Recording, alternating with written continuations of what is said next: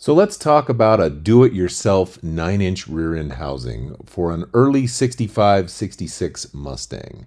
However, this technique can also be used for virtually any 9-inch housing that you're wanting to narrow up.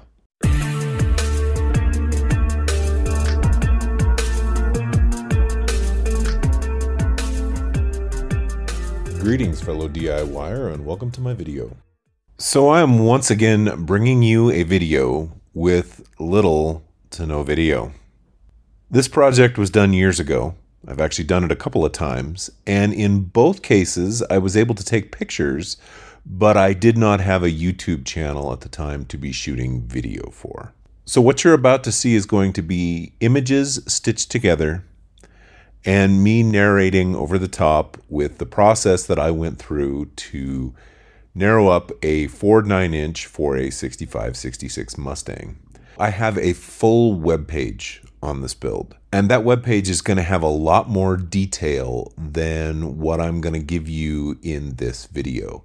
So if you want to get down to the nitty-gritty and really have a detailed description of everything that needs to be done, make sure you check out that page. So the first question is, why would you do it yourself on a 9-inch rear end housing? There are plenty of places out there making and selling rear end housings, and you can get them made to any specification that your car specifically needs. On top of that, why not just get a 9-inch housing out of a junkyard? There are several Ford cars that were produced over the years that have the correct width for a 9-inch housing that fits underneath an early classic Mustang. Well, the answer is correctness and cost. Now, I'm not too big on correctness. I mean, I'm putting a Jaguar rear end in my Mustang, so it doesn't have to be period correct for me. But for a lot of people, having a period correct 9-inch is a little more challenging because the 9-inch housings that came in 64.5 through 66 have tapered axle tubes. Now, if you get a rear end, say, out of a Ford Granada, it'll be the correct width. You can throw that underneath the car, no problem, but it does not have the tapered axle tubes. And that's going to require different U-bolts, different mounting brackets for the leaf springs, and it's not going to be, quote, period correct. The other advantage of going DIY is cost savings. Like I said, plenty of places out there that'll narrow up a rear end for you. But getting one inexpensively is simply not going to happen. This video is about how I took a Ford 8-inch rear end, used the axles, the axle tubes, and then the center section out of a Ford 9-inch housing, and grafted that all together to make a period correct Ford 9-inch rear end. So let's start by taking a look at the tools required to narrow a 9-inch rear end at home. This right here is a 9 3/8 inch case. Now, for those of you not familiar with the 9 3/8, it was something that Ford did in the late 60s and early 70s. They basically took the design of the Ford 9-inch and they made it slightly bigger. You don't need a 9 3/8 to narrow a 9-inch rear end. I'm using this 9 3/8 because it was basically garbage. There's no replacement parts for them. You can't get any of the ring gear, pinion gear, bearings, any of that kind of stuff. What's nice about this and why I'm using a 9 3/8 is because I had one, and as long as there's no ring gear on it, it will bolt up into any Ford 9-inch housing because the pattern is the same. So I took this rear end and I took all the guts out, and then flip this over.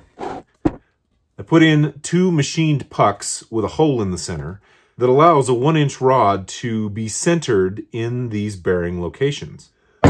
Then on the other end, 2 pucks to fit both of the common Ford bearing size. You have the smaller Ford bearing size, and then you have the larger Ford bearing size. And this simply goes into the end of the housing and gives you that same 1-inch hole to line this up with this and the other end up with this side. If I was the bigger bearing, I would have simply slid this into the bearing pocket, and This puck is good to go with either size of bearing for a Ford 9-inch. The next tool is something I purchased called a dog bone, and this is what allows you to set the depth for your axles. This fits on the housing, and then it shows you where the end of the axle needs to be. Now, having used this, having used line of sight and all that, I've decided that it's not a very good tool. I mean, it works fine for what it is. And I don't regret paying the 30 bucks or whatever it was I paid for it when I bought it. But I'd have been far better served to make my own. What I would have done is I would have taken a piece of steel that's 5 inches wide, and I'd have drilled 4 holes in it to match 4 spots on the rear end housing. I then would have taken a 9-inch rear end that has the correct depth for the axles, and removed the center section, installed the axles, and then simply taken a piece of steel to fill this window and come up and be a positive stop in between the axles. When you're lining everything up and getting everything the correct depth and getting everything ready to weld the axle tubing in place, having to line this up by eye is just not a great option. But if I had a positive stop, something where I could just have the axle hit that positive stop, I would have been far better served, and it would have been a DIY option. This is it. This is the basic kit that I put together to narrow a Ford 9-inch. I've done several Ford 9-inches using this, and it works very, very well. The only thing that I would have done differently is rather than a 1-inch solid rod, I actually would have gone with like a 1.5, maybe a 2-inch, 1/4-inch tube, because it would be more rigid. There's actually a fair amount of flex in the 1-inch rod, more flex than I'd like there to be. And to overcome that, what I had to do was get everything lined up and then see how easily this puck slid into place. Like if things weren't lined up properly, it may have been down here. If I just shove it in, the springiness of the 1-inch rod doesn't actually line everything up perfectly, and I had to do it all manually. If I went with that bigger tubing, I really think I'd have been better off. Now, I don't remember what the ID is for a Ford 8-inch tapered rear end. I know there's at least 1.5 inches in there. There may be room for a 2-inch tube. So that's the only thing that, you know, may or may not work well. 1.5 inches for sure will fit.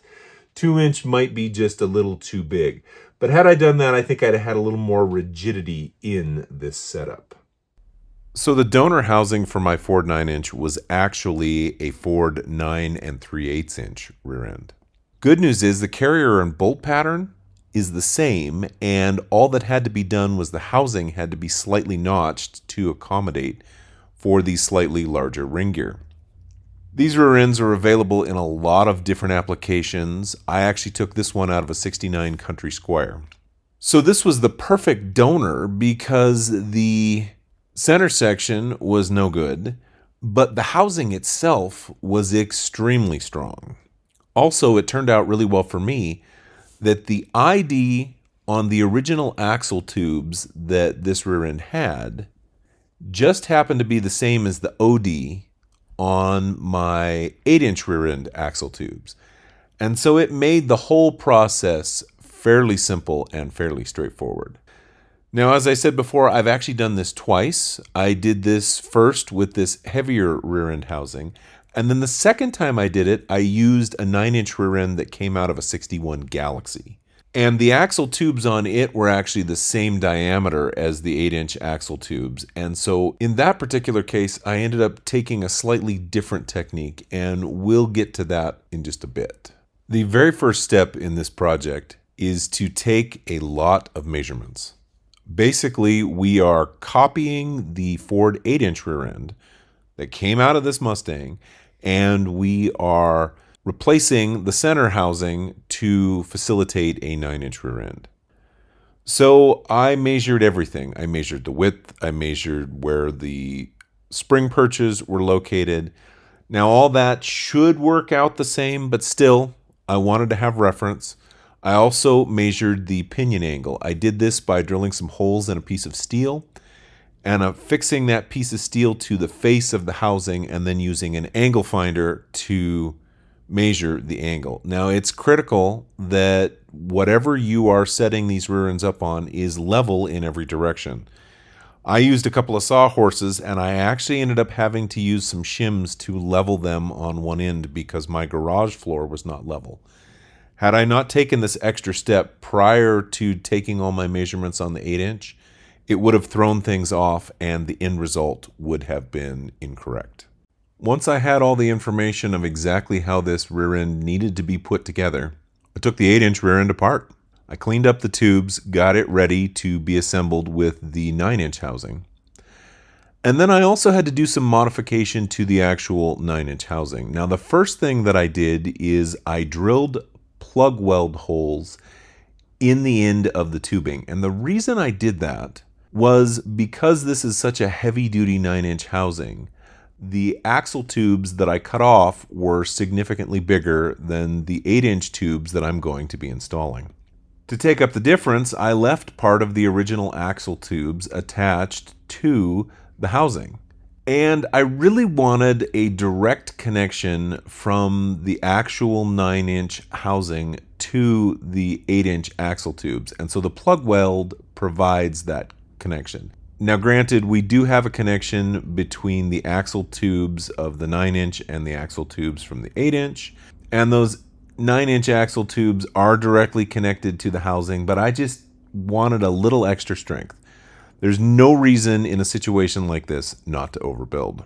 The next thing I had to do was deal with the fact that this housing had no fill plug.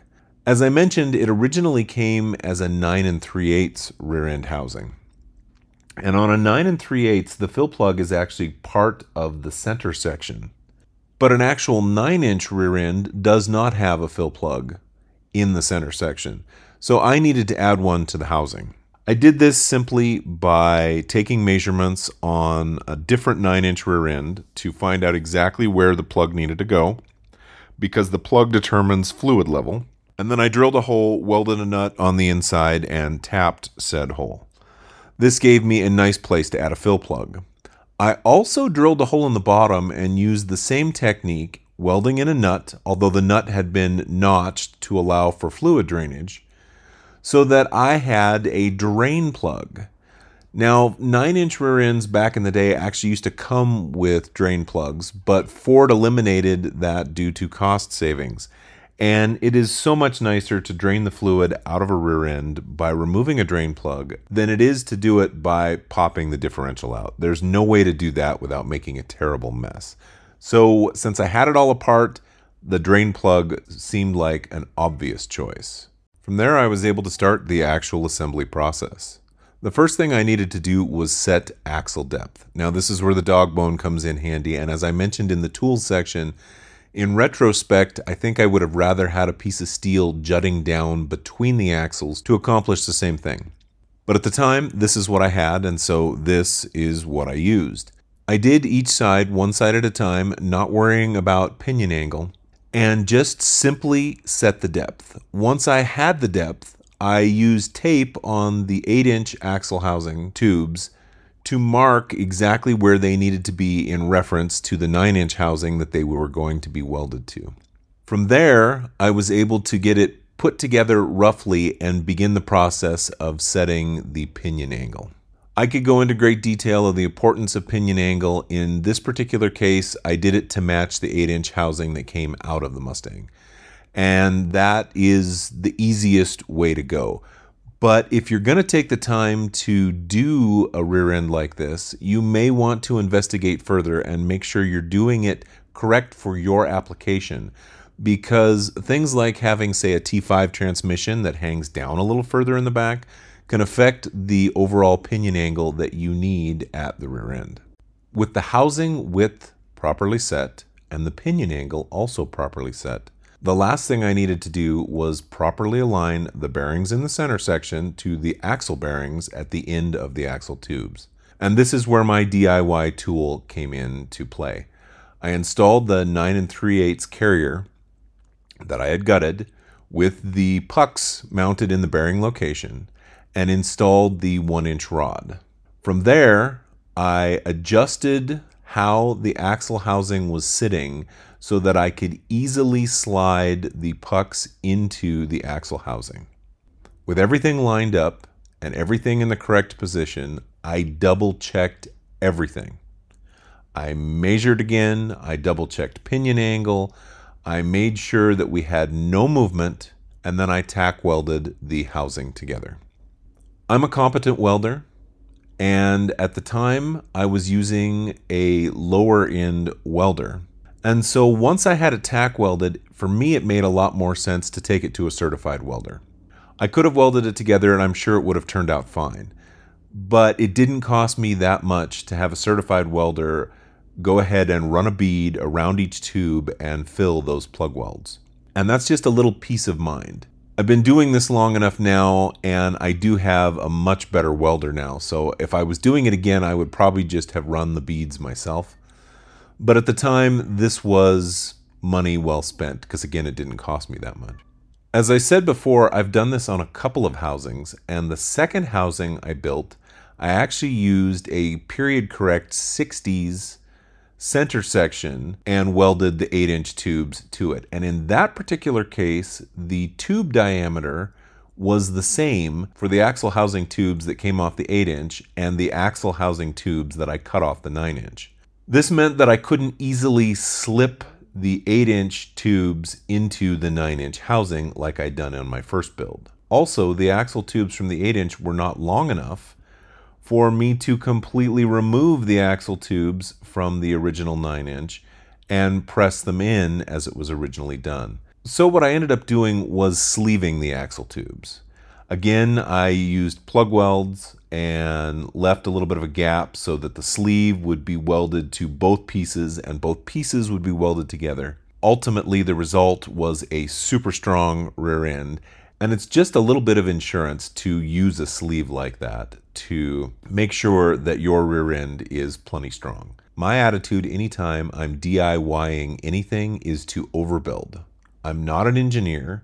I'm not a certified welder. And so if there's anything I can do to add extra strength, extra rigidity, I'm going to do it to ensure that the car will be well built and safe. And that in a nutshell is my 9-inch rear end build. If you have any questions, don't hesitate to put them down in the comments, and I would love to get back to you.